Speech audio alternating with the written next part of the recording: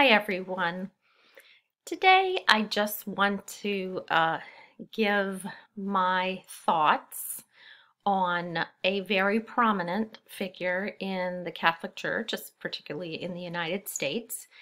And I don't like to badmouth people, and so I'm going to try to keep it very uh, just factual. And because honestly, I don't know this person in person personally.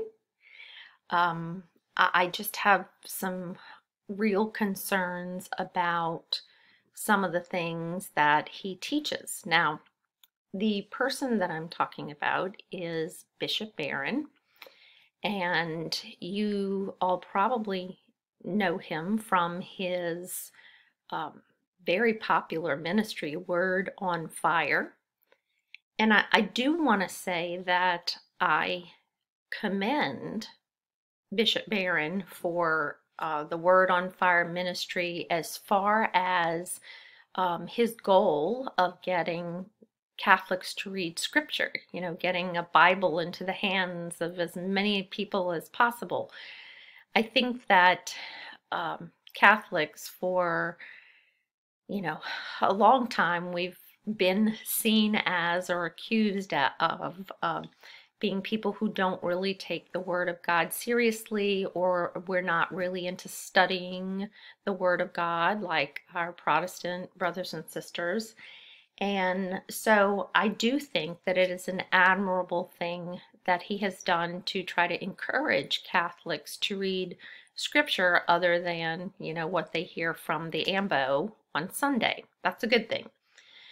My concerns with his teachings, particularly two of them, but today I'm going to focus on one, is the one that, let's see if I can find the quote. He is quoted as saying that we can at least hope that all shall be saved. So, it is not our duty, our right, to judge other people, and obviously God has the final say. So we don't know in the end what happens to anybody, whether it be someone who appeared to have lived a very holy life or someone who did awful, atrocious things.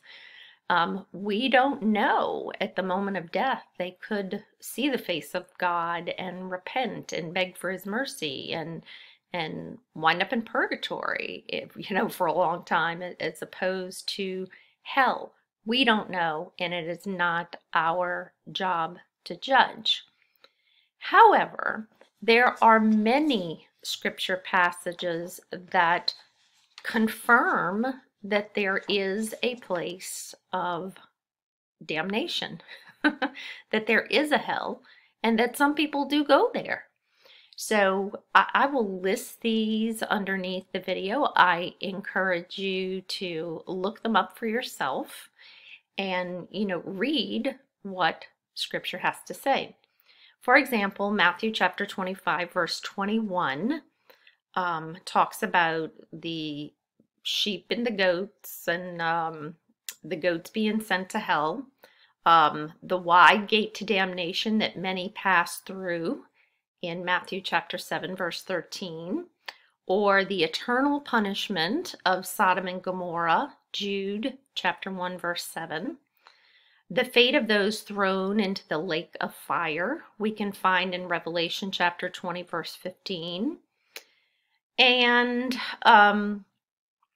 also in the New Testament, there were some occasions where the evangelist believed that Judas had been lost, as in for all eternity.